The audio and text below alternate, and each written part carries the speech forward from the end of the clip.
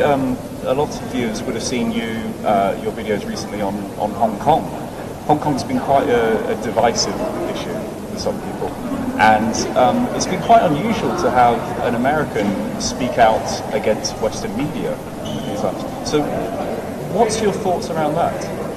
Yeah, so Hong Kong is an interesting issue for me because I've been studying the history of China for quite some time now, especially the last few hundred years, and a lot of that history, of course, involves Britain and Hong Kong and other things.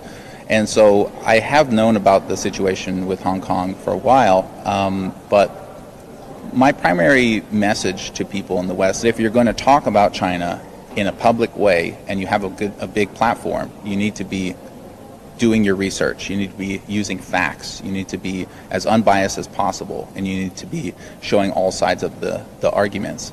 And what I see from the West is overwhelmingly only one side of the Hong Kong issue.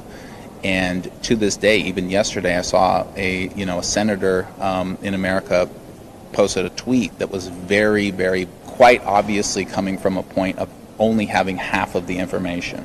Right? All these protesters are so peaceful. Why would why would anyone think that they're doing anything wrong, et cetera, et cetera?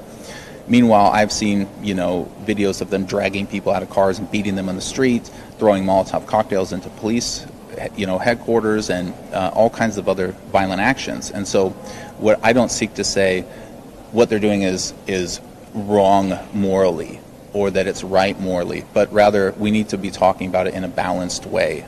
And so I've made several videos about it. I have my own personal opinions about it, which tend to go a little bit more towards if you're going to protest, you should probably know what you're protesting about. You should probably have a clear goal and work to achieve those goals.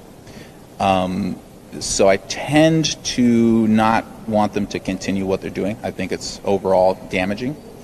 But my message really is to be fair, to understand the situation, and to be honest about the situation. So what sort of methods are particularly Western media using to show just one side of the argument or influence opinion? Right, so there's a number of tactics that large media will use in the West when they talk about China. It's quite interesting and disturbing to see because there's so much of it going on that they actually create this bubble where they know that no one's going to challenge them, and so they get very sloppy and loose with their reporting. And they report in ways that they would never be allowed to report about American or British activities or news.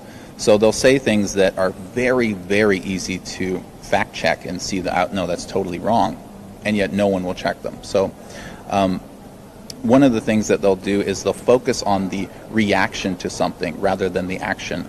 So in other words, when we see rioters throwing Molotov cocktails into buildings and then getting tear gassed, the reports from CNN will say police tear gas protesters, right? And then buried somewhere in the article, maybe they'll say petrol bomb somewhere in there.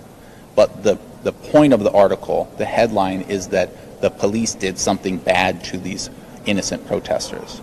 And so that's one example of how they'll do things. It's technically they're telling the truth, but they're quite obviously emphasizing something in a way to de-emphasize something else.